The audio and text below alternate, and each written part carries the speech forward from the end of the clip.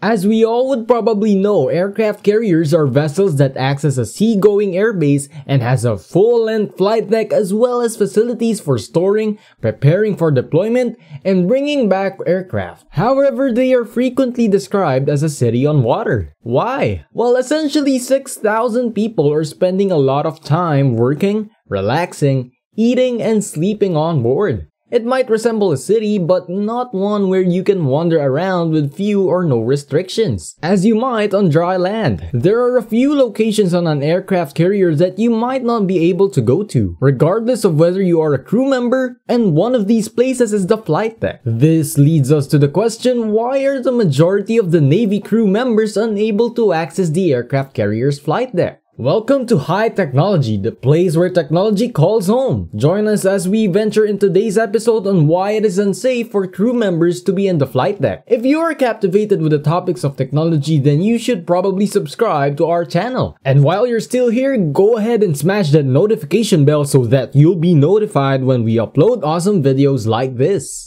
On an aircraft carrier, these are the most hazardous areas to work. Although the island's top levels are secure enough, few people can enter or exit at once because of delicate operations and the lack of accessible space. A seaman doing his work below deck can go for several days without seeing the sun. An aircraft carrier's flight deck serves as the platform from which its aircraft take off and land. Like it's a tiny underwater airport, the flight deck is conceivably the riskiest place to work on Earth. The lives of the Navy crew members who work on that flight deck are in jeopardy of being hit by a propeller that has engine intake, ingestion ordnance explosion, fuel fire arrestor wires, cutting limbs, aircraft losing control, and other similar things. An airplane carrying 35,000 pounds makes a landing on the deck every 5 minutes or so. Flame heat, ear-splitting noise, fumes, poisons, and danger are all present all the time. Strong winds, torrential rain, and a shaking deck are added on top of everything else. It's not a location that just anybody can visit. On a flight deck, deadly accidents have occasionally occurred. Burning is possible in some metals such as magnesium and phosphorus, which are employed in armament, can result in Delta-class fires. The first tragedy was an accident in 1967, when an F-4 Phantom unintentionally launched a Zuni missile, which led to a serious fire outbreak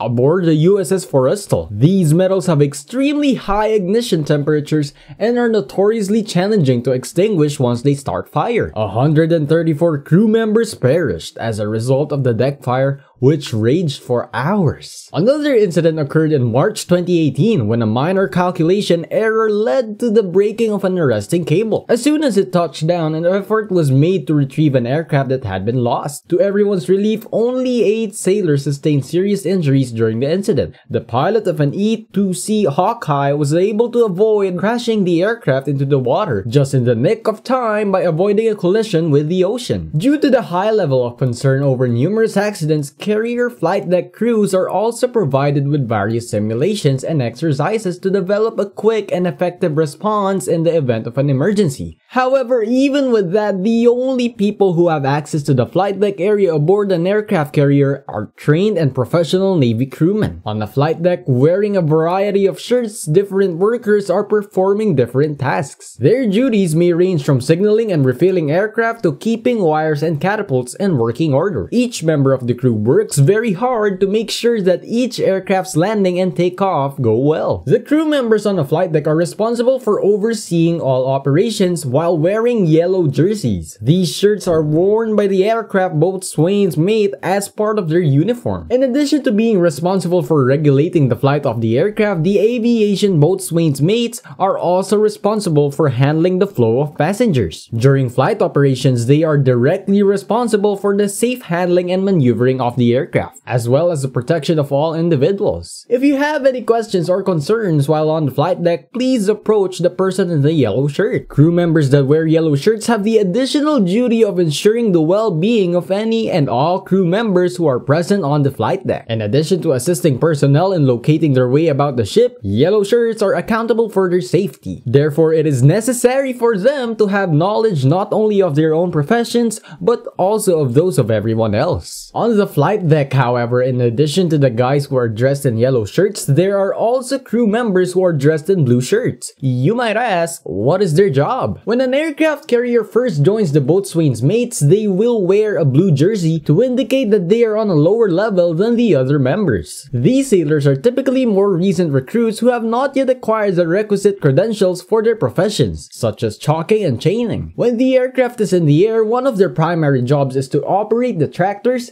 elevators, and other aircraft that are attached to the aircraft. Being a blue shirt requires a significant amount of hard work. They put in a significant amount of effort each and every day. They are obligated to remain vigilant and prepared to carry out their responsibility as a result, because they are in charge of the majority of the manual labor on the flight deck. Blue shirts are frequently smeared in grease and always carry something heavy in their hands, such as a chain tractor bar or a chalk. This is because they are in charge of the majority of the manual labor on the flight deck. During their time in the blue shirt, they are instructed on the ins and outs of properly commanding aircraft, establishing the groundwork for when they advance to the yellow shirt, which is reserved for high-performing pilots. They contribute significantly to the process of aircraft handling. In order for them to properly execute the tasks that are required of them, they need to pay careful attention to the particulars and have a depth of information. When a sailor wants to get their yellow shirt, they have to put in an exceptional amount of time and effort, both in terms of the amount of training they have to go through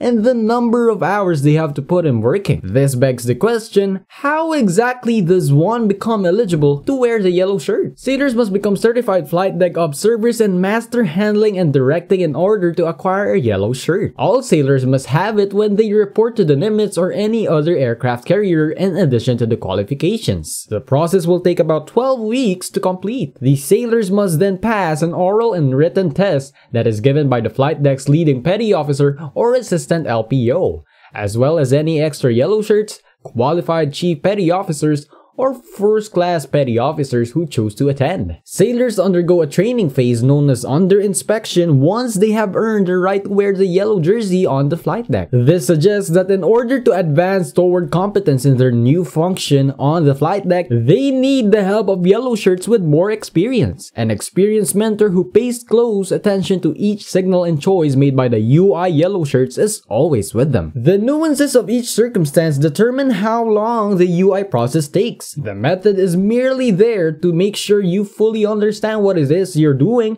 on the flight deck. Although it takes a lot of work, completing things like this allow you to shape your character and increase your understanding of the flight deck. The process is designed to mold you into a top-notch yellow shirt. Those in the yellow shirts are expected to communicate with the pilots and other crew members working on the flight deck by hand signals in order to maneuver aircraft onto the catapults and away from the landing area safely. You must demonstrate your ability to take control of your aircraft and understand the pilot's directions. A close-knit group of men and women spend their time away from the oppressive heat talking, laughing, and preparing to launch a high-priced aircraft into the sky in the yellow shirt locker, also known as the crew room on the flight deck of the Nimitz. The working conditions for a yellow shirt are completely different from those of any other position on the ship. Here, where they have established a base of operations, the yellow shirts are preparing their minds to launch aircraft from their carrier. While being the most dangerous place to work, a career on the flight deck of an aircraft carrier proved to be challenging. As a result, its personnel were able to demonstrate incredible bravery in the face of adversity. Only highly qualified personnel are permitted to perform their duties on the flight deck of an aircraft carrier, which is considered to be one of the most dangerous places to work in the Navy. This is to ensure that there is a little risk of injury as possible. Our query of why Navy crew members are never seen on the flight deck has been largely answered by this information. And there you have it, folks.